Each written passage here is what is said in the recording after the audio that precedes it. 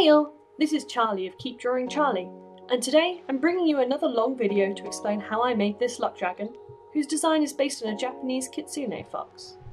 The client for this build was happy for me to pretty much take artistic liberty with the design, as long as it took inspiration from a kitsune. So while I was initially interested in a much more white-red colour scheme, I also had to keep in mind that this puppet would be used to interact with children in an already existing puppet troupe over in America. Now I know from experience, with people interacting with Tatsuko, my personal dragon puppet who's white in colour, that his muzzle and face have dulled slightly due to being petted so much. So at least for this kitsune, I had to lean more on fox colours, so she wouldn't need cleaning every day that she was used. Okay, so with the design agreed with the client, it's onto the pattern. Now on the last puppet I made, Yama, the white and blue one, I spent some time developing and reworking the pattern to make it simpler and easier to work with. I brought the pattern count down from over 20 pieces to about 16, much easier to handle.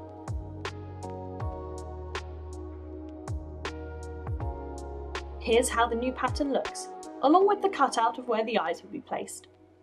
Okay, I know this is going to suck, but I'm going to gloss over this new blink mechanism right now, as I'm going to make a whole video explaining how I make these in the future. If you want to be made aware of the video's release, please make sure to subscribe and hit the notification button to get an alert when it goes live.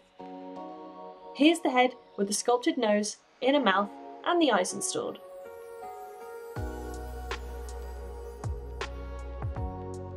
Now on to painting the inner mouth. Easy stuff. I make sure to mix in some hex flex to keep the paint more malleable and stop any cracks from forming in the final paint job where the teeth might rub against each other.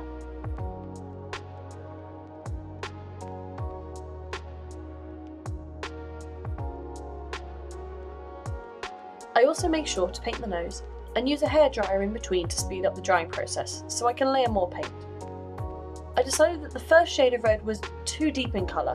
I wanted it to be more pinkish, so the second layer fixed that right up.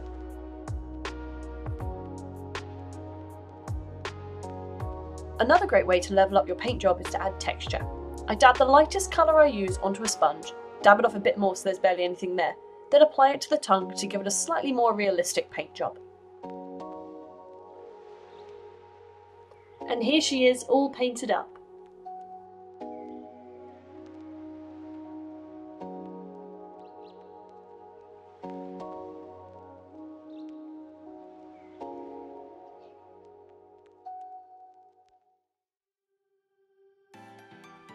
Alright, and we are now on to patterning the body.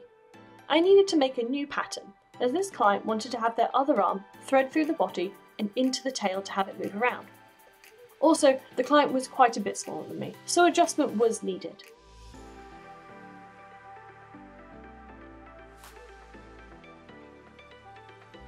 Also, shout out to the industrial sewing machine I got for free and that my mum fixed up for me. This thing is a lifesaver, and I'd never be able to make all these puppets without it. It is a goddamn beast. It goes through 4 layers of fur fabric with no trouble.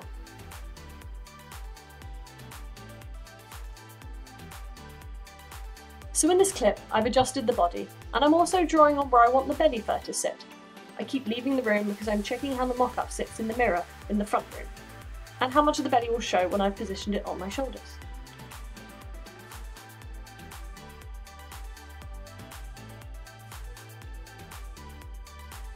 And this is the first mock-up test for the body. Here I've chain stitched the other 2 tails to the middle one that has the arm running through it. This way, the other tails move with the main one, so you can control all 3 with one movement.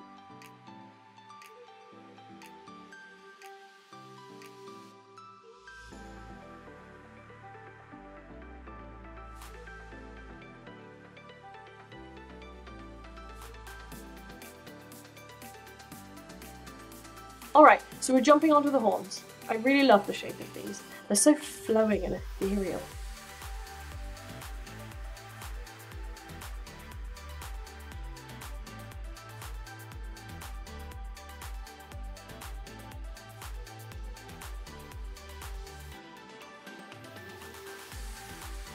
I take my thickest plastisode and layer it up 3 times to give me the bulk I need to carve the horns back down to a round finish. Each layer gets some contact glue so it holds firm.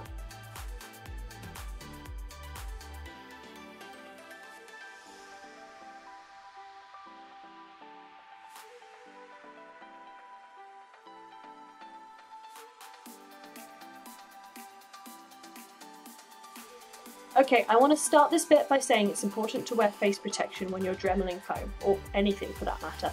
The little particles fly off and you definitely don't want them in your eyes or in your mouth. It's so gross. So wear your goggles and a face mask for protection here, just like me.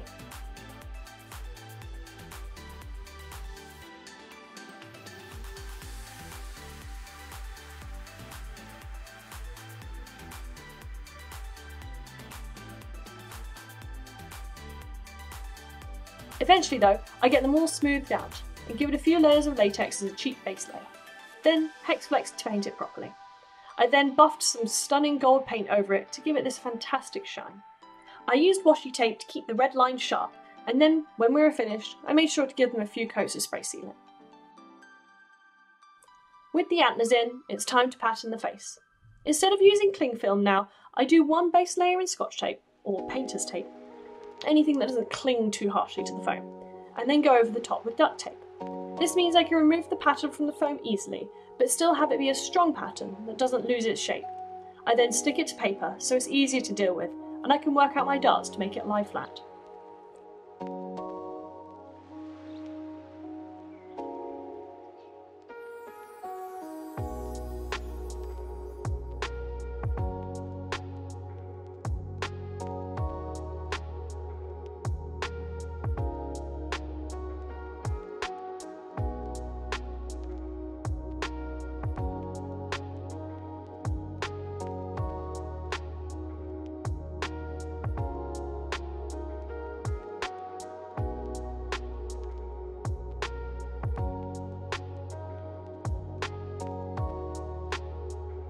Remember your registration marks and to note where you'll need your turnings. You can see on this clip where I've transferred it to the fur fabric that I first make an outline of the pattern piece and then add my turnings separately. This is so I have a nice crisp line to follow when I sew them together in my huge ass sewing machine. Also, remember to mirror your pieces. Unless you have an asymmetrical design, you only need to pattern half of the head, then mirror and cut 2 pieces most of the time, apart from the snout and the forehead on this build. I then start clipping them together for sewing.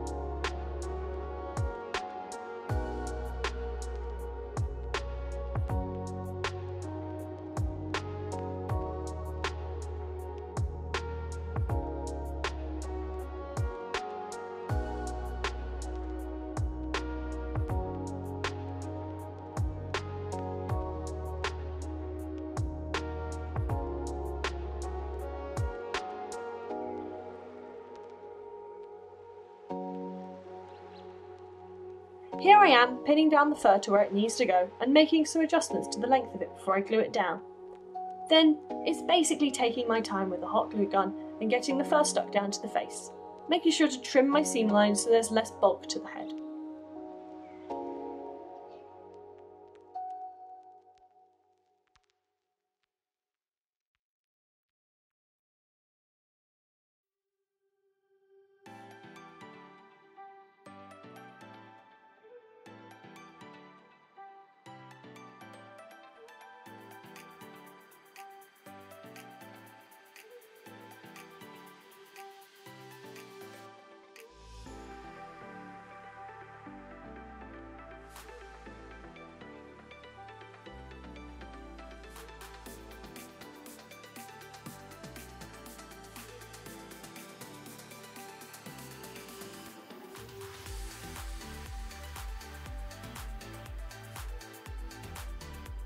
I don't worry about where the fur meets the nose or the filament line too much, as I'll use an airbrush to take a darker colour around there to help blend it in later.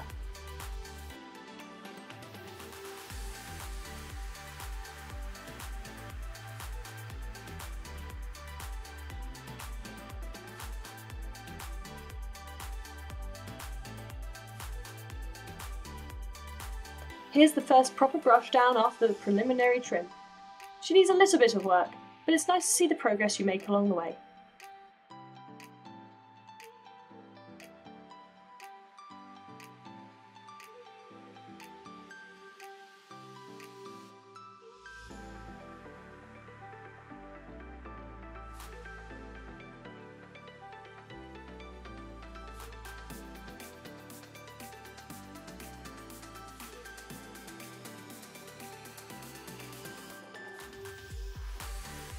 Here she is after getting all trimmed up.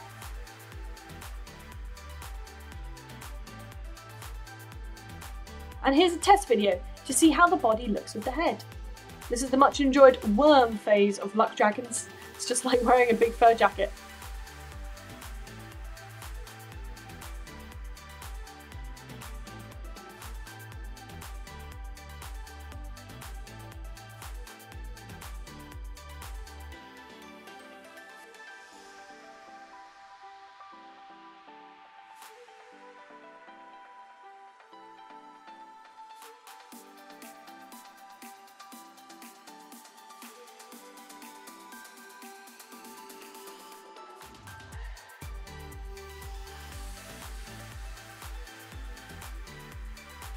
I got so busy at this point that I didn't really take any other videos while working on the puppet, but I did make sure to take photos as I went.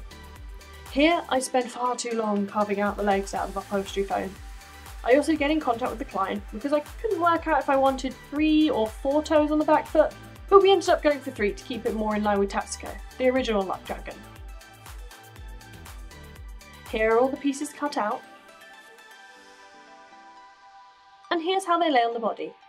Remember, if they look a bit small, you've probably got about the right size, because the fur fabric will add a lot of bulk to them. Then it's on to patterning the legs, which also took forever, and I figure how much it sucks on each build until I get to it. Ugh. But regardless, I get it done. Get the fabric cut out and attach it all together on the sewing machine, and then I hand sew it closed around the legs. Again, taking forever. Making legs is always like at least a week of work easily. Also probably because I get executive dysfunction over it, because making legs is kind of boring compared to the rest of the build. Here's a nice comparison of how the toes look unshaved on the left and shaved down on the right. And the legs are done! Now it's time to sew, stuff, and attach the other tails. In hindsight, I definitely overstuffed them. Keeping them looser would make them easier to puppet through the arm that has the tail in it. And here's the first full test for her. Her face looks so goofy here because her ears aren't pinned back and she needs all her airbrush markings and scales still. Quick back pick, mostly for myself, so I can make sure her offside legs sit nicely. And then it's on to the finishing touches. The claws for Reo were purchased from Farista on Etsy, and they were given a light sanding to make sure the paint would adhere to the surface. Then they were given a couple of coats of gold paint and sealed. Then it's on to patterning the scales for the face. All the scales get a quick lick of paint and sealant before they're ready to be applied. Then it was on to application. For the arm scales, I have to shave the fur very short so the scales don't just float on the surface, but look properly embedded. The claws go in nice and easy, with the flange to hold them in on the inside of the fur toe. It's time to airbrush details, and Reo has a lot to do. I start with a gradient to the leg fluff. On this photo here you can see the before, and then this one the after. It's only subtle, but I think it works nicely. Then on to airbrushing the face and ears. Reo has these wonderful dark markings around her eyes that I managed to get nice crisp lines for. Then I add definition around the scales, nose, and the mouth. I also airbrushed the inner ear to a dark pinkish colour, but I totally forgot to take photos of that. Sorry. Next is this sick Go Faster stripe down the back, hell yeah. And as you can see, I tape off the surrounding area after brushing it all down to keep the lines tight and clean. Now we have some nice surgery to attach the whiskers and anchor them inside the top of the mouth where they can't be seen. And here she is all done. I snapped some photos of her draped over chairs in my workroom and on my sofa where she proceeded to take up the whole damn thing.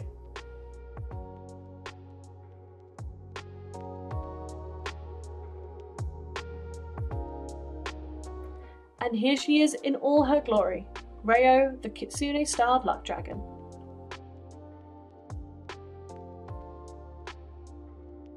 Thank you so much for watching. I hope this has given you some inspiration for your own puppet, and maybe some help along the way. Or if nothing else, I hope it was entertaining to watch. I want to say a huge thanks to my Patreon supporters who help keep me working on these wonderful creatures each month. Their names are on screen right now. And an even bigger thank you to those in my Dragon tier and higher: Ameris, Ashley Cole, Ben Orchard, Black Fox Ori, Cosplay Fan by Reed, Daniel Griffin, Daniel Wild, Die Katzen Kernigan, Emily, Emma Potter, Expletive Deleted, Harry Palmer, Hazel Tyler, Jazz Cooper, May Explode When Shot, Nauta, Peter Godwin, Arcane, Ross, and Will Vanner. If you'd like to help keep me making and developing new puppets, please consider donating to my Patreon, where you'll gain access to various puppet write-ups, diaries of development, first dibs at any commission slots, and your name in the credits of my next video. If we reach my current goal, I'll release the pattern for the Luck Dragon head to my patrons for free, so check it out at the link below.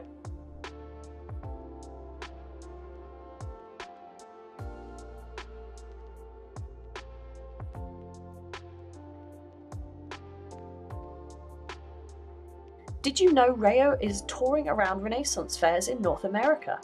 Check out Carrie's Creatures, linked in the description below. And if you meet Reo in person, give her a scritch under the chin for me.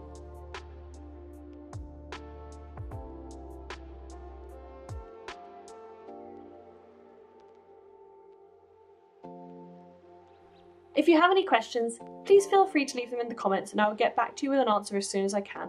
If you'd like to see my other puppet work, and what dragon I'm working on next, check out my link tree in the description and that will take you to all my social media pages and my website. If you're interested in commissioning a dragon puppet, please send me an email through my website for further details. Bye all, see you in the next video. Thanks for watching.